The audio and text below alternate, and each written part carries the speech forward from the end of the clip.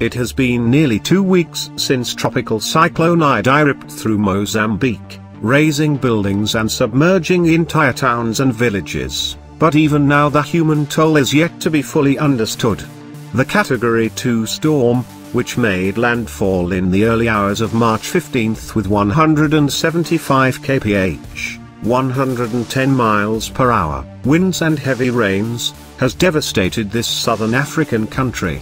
Driving away from the airport in Bra, a port city that bore the brunt of the cyclone, it was impossible to escape the sight of debris.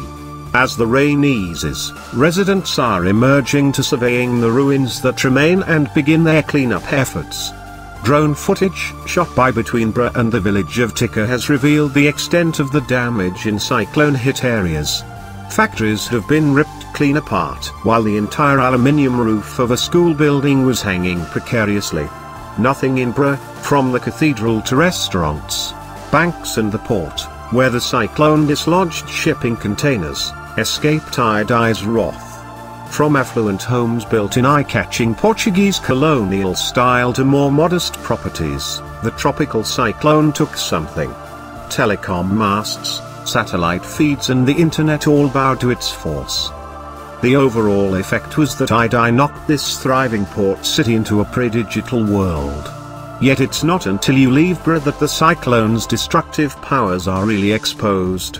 On the road to Tika, around 80 kilometers, 49 miles, from Bra's beaches, drone footage revealed massive tracts of waterlogged land and huge trees snapped like twigs.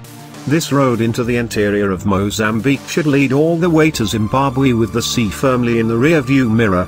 Instead, the huge swathes of inland water that are visible from space greet motorists. For so many, these waters have taken over their lives.